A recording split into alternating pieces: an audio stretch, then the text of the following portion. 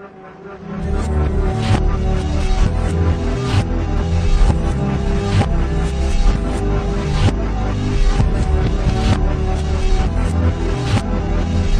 guys, and welcome to another episode of Among the Stars Celebrity Perfume Reviews. So today, I'm extremely happy to be bringing you guys my personal review of Beyonce's Heat Seduction.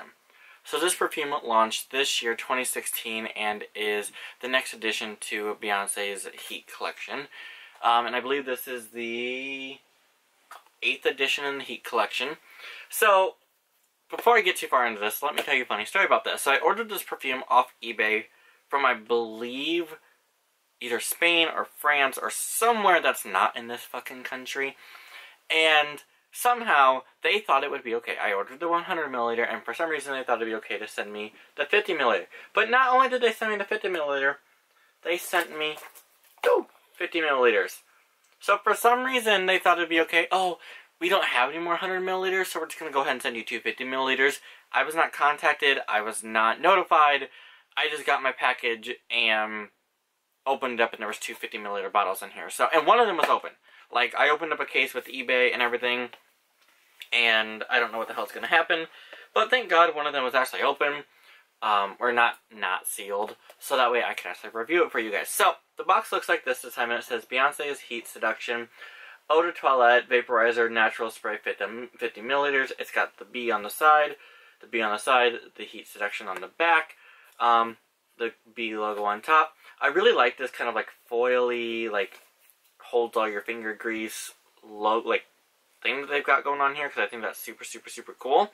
Like that it's really reflective. I like that it isn't just like a black box with the word Heat Seduction on it or anything else like she's done with the other Heats. Like, this is very different from all the other ones.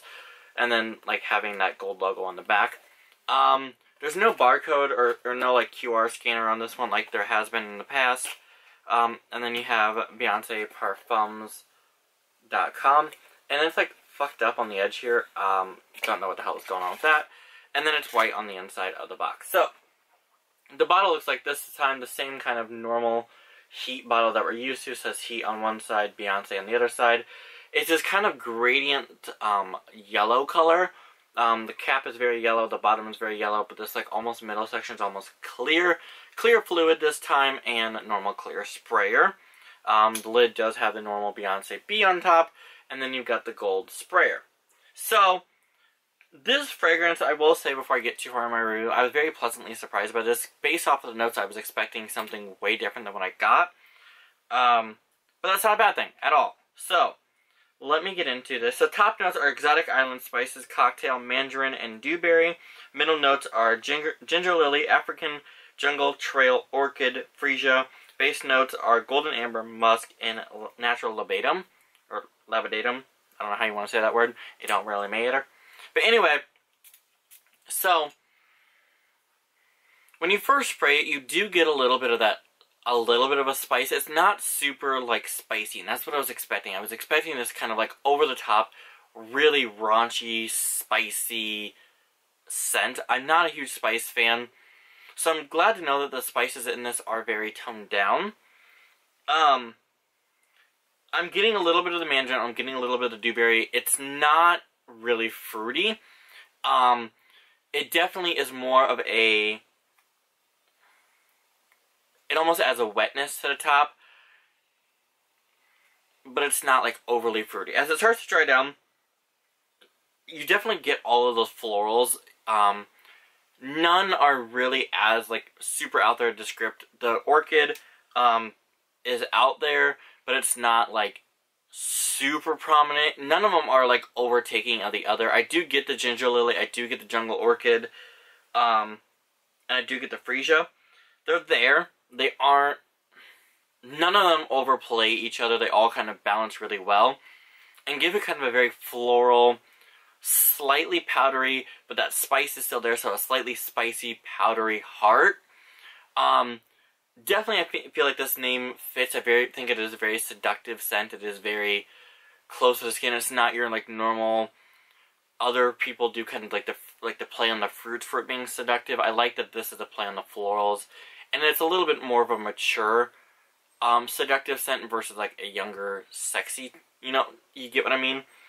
And as it dries down, the golden amber, the musk, and the natural libatum, I get the musk, I get the amber. It's not super intensive. I feel like this is almost a sexy version of the original, but it's not. Like, the first one is very, like, heat. I mean, it is hot. It is sexy. It is, you know, inducing. But this one is a little bit more toned down. It's a little bit more close to the skin. It is an eau de toilette, so it doesn't last. Like, it's not super, super, super, super powerful.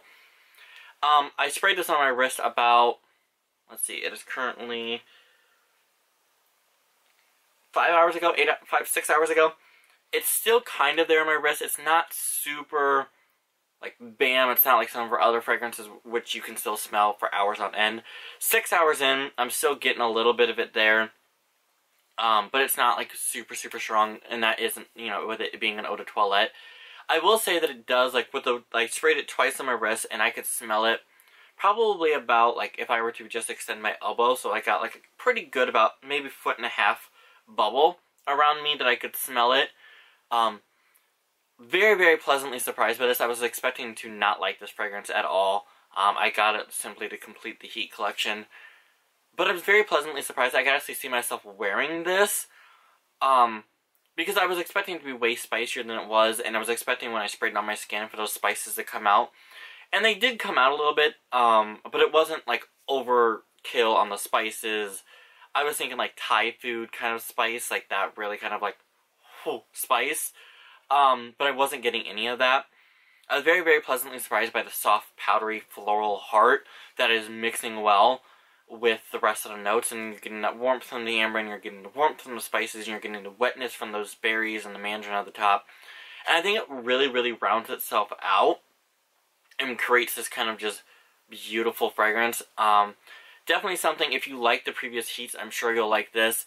If you're kind of on the fence about it, it's definitely not the same as the original heat, or as heavy as like Heat Kissed or anything like that. It's not super fruity as like Heat Wild Orchid was, so it's kind of that nice middle, and I really like this more than I was expecting to. I don't think this is going to be my favorite one. I'm not going to say that it's super unique. It is unique from what Beyonce has done in the past as a spin-off. Like, it does have its own DNA with sharing some family resemblances, but I'm not going to say it's like super unique. It's the most unique fragrance I've ever smelled. It's not. I can't think of like a fragrance off the top of my head like that I instantly go to and like, yeah, that smells similar to it. But it definitely does have a familiarity. Is that the words I'm looking for? To this fragrance. I have smelled something similar to it in the past. And just kind of like a general idea of a fragrance I smelled. It's not like, oh, yeah, that smells like this and this. Like, I mean, with Snooki, her original one, we knew we could smell it, and you smelled it and you instantly thought fantasy. There's nothing that instantly my mind goes to. It's just kind of a familiar scent. Lasting power, like I said, lasts about 5 to 6 hours. It's still there, but at this point, if I wanted to continue to wear the fragrance for the rest of the day, I would want to reapply it. So definitely, if this is something you like, I would definitely get like a Travelo, or I don't know what other body products are planned to come out with this. But I definitely feel like this would be something you would want to get like a Travelo or something to continue to reapply it throughout the day if you want to stay with that being your scent. Definitely, this is a safe enough scent that you could wear in an office and have it be a office signature scent.